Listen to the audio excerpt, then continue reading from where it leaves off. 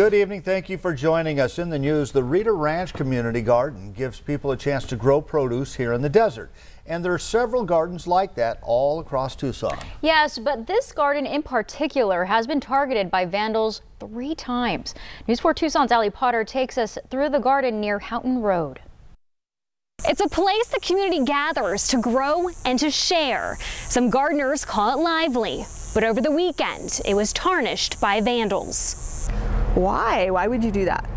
Why would you do this? You know, it's a garden hose. It's tools that we need. Yeah, it just makes no sense to me at all. Sometime between Saturday night and early Sunday morning, someone broke into the community garden, vandalized the property, and stole items. They had taken bolt cutters and cut through, so I realized we had to break in. Then one of the sheds, the locks was broken. They got our motion detector lights, our garden hoses, they got irrigation equipment, they got tools out of the shed. Gardens of Tucson Executive Director Elizabeth Smith says it's devastating. Because we work so hard and we're all volunteers. I don't get paid, nobody gets paid for this.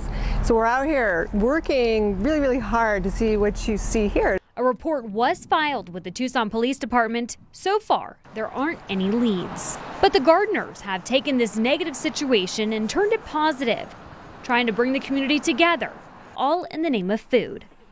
Oh, it's easy. It's easy. We're here for you. We're totally here for you. Most of our gardeners are actually beginning gardeners. Luis Guadian is one of them. I have a lot of good fresh produce. He started with one item and now his garden has grown. Got some heirloom tomatoes, jalapenos, hopefully some golden honeydew. Guadian hopes more people will learn about the garden and join the Rita Ranch Community Garden. He says even if you don't quite have a green thumb, just go for it.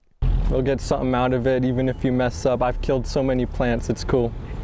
If you would like to help out or even grow a garden of your own, just go to our website, KVOA.com. Reporting in Rita Ranch, Allie Potter, News 4 Tucson.